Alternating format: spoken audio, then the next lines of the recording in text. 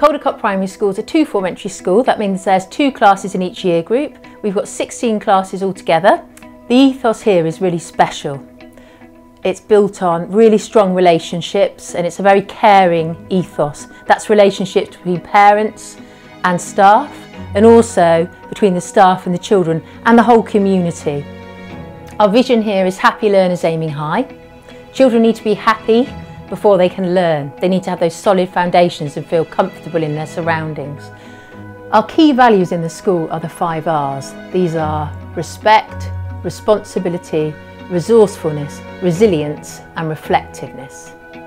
So these values are embedded deeply into our school. So from the minute one child starts in the nursery at age 2 or 3 for most children, these values are developed through lessons, through assemblies, through the children's everyday experience in the school, so that when they leave our school, they leave as well-rounded, strong, resilient, resourceful and respectful children, ready to move on to that next phase of their school life.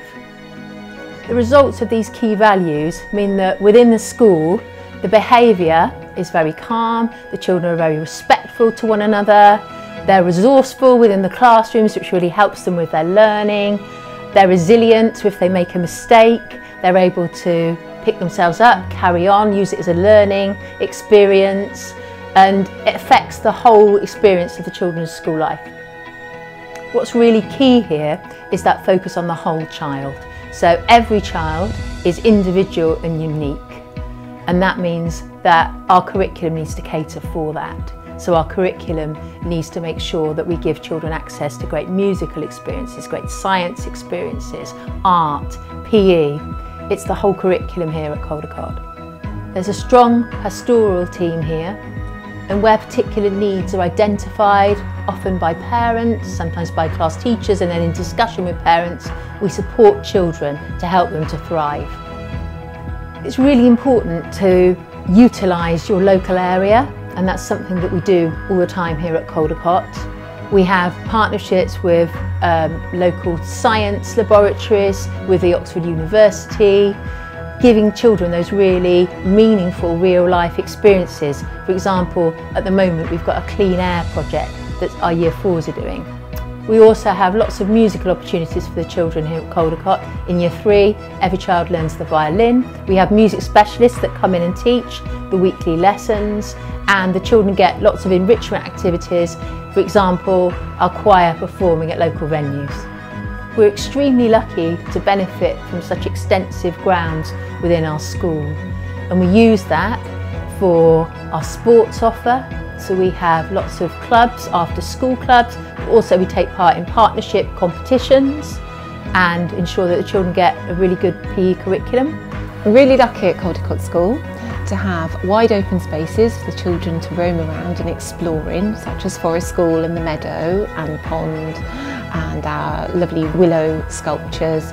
We've also got a garden, especially for foundation stage children, that's an outdoor classroom. It's a classroom with a sky where they can explore and learn and play, and all of the things that we do inside we want to bring to the outside.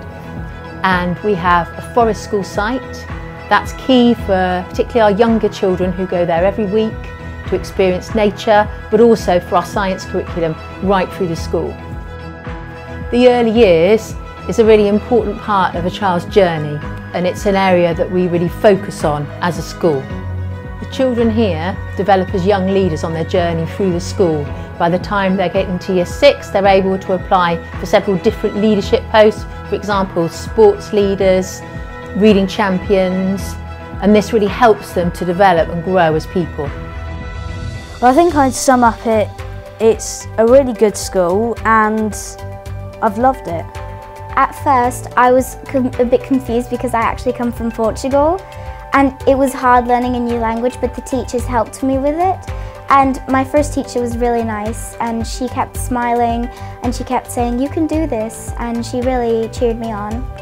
Teachers are really friendly in the school when it comes to people that are stuck with their learning. They'll help you as much as you need it. Sometimes we go outside, we do drama, we do science experiments. That's actually really helpful because it gets a lot of ideas into your head. I like everything about the school, and it just makes people feel really welcome. If there's a new person at the school, everyone will try their best to make them feel welcome and as if they fit in. We offer after school club and breakfast club, which is childcare for parents. So breakfast club begins at 8:15 in the morning and after school club finishes at 5:30. We also offer a range of extracurricular activities. The thing that I really enjoy about every day is just interacting with the children. I always start each morning greeting all the children on the playground or at the gate, and it's just a joy to see them. Also within their classrooms, when I see them, when they're learning, and when they're happy in their learning, and when they make those breakthroughs, that's always so special. The staff here are incredible. They're such a caring team, and they will always go the extra mile for children. It's about working together, and we're a real learning community, always making sure that we're developing and thinking, what can we do next? How can we improve things even more for these children?